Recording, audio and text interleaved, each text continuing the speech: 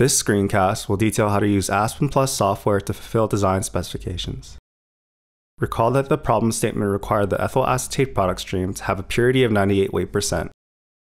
After running the simulation, we learned that our single flash separator could not meet this target purity alone, as a ternary azeotrope forms between ethyl acetate, water, and ethanol. We would instead like to achieve our desired 98 weight% purity by first separating out the acetic acid from the ternary azeotropic mixture, and then separating out the ethyl acetate in a subsequent column. This is achievable through adding additional unit operations, and using the Design Specifications tool in Aspen Plus. To begin, open the ethyl acetate plant simulation beginning from Chapter 2.3. Create a new radfrac block, and connect the effluent out of the reactor to the input port. Create the two outlet streams. Go to the column specifications and input the number of stages as 10. The column should have a total condenser with a vapor-liquid phase, a bottoms rate of 35 kilograms per minute, and a molar reflux ratio of 2. The feed should come in on stage 5, and the pressure at the top of the condenser is 1 bar.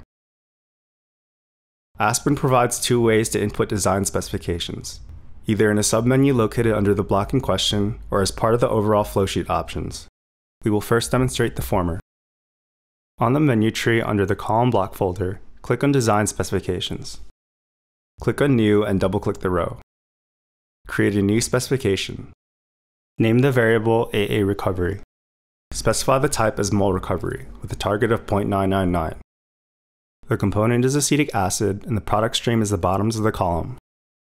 On the Vary tab, we will iterate over a range of bottoms flow rates. Specify the type as bottoms rate.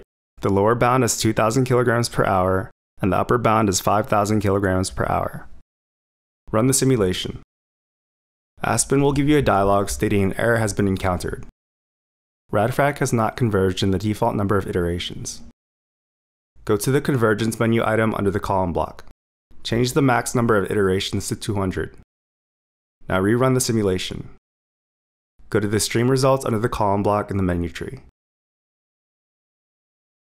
We can see that virtually all the acetic acid leaves in the bottoms, and virtually all the ethyl acetate leaves in the distillate.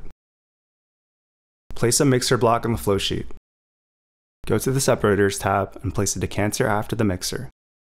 Then place a final radfrac block after the decanter.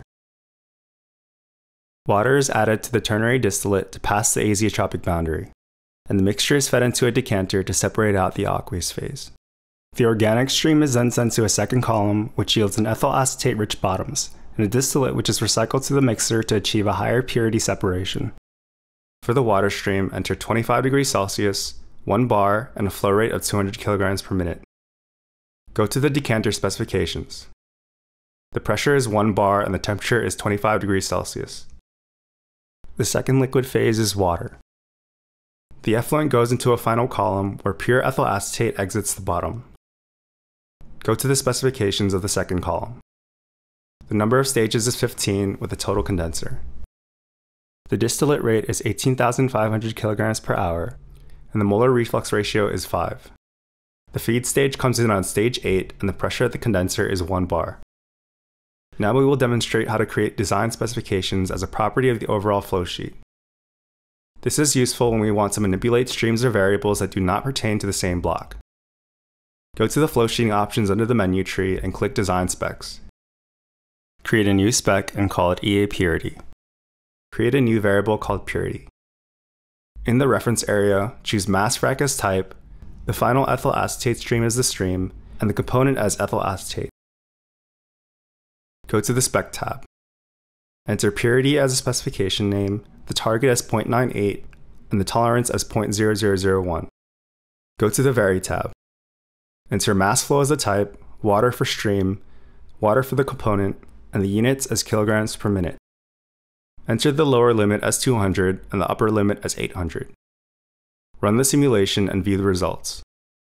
As you can see, a 98% ethyl acetate stream leaves the bottom of the final distillation column. Some ethyl acetate exits as distillate and is recycled back into the decanter. Notice that there is no recycle from the acetic acid separations column back to the reactor. This could be implemented for increased process efficiency, but because there is no minimum production requirement in the problem statement, it has been omitted for simplicity. The implementation is left to the viewer as an exercise. Watch the following video in the YouTube playlist to learn how to conduct a sensitivity analysis in Aspen Plus software. For more tutorials, visit the Cornell CBE YouTube channel.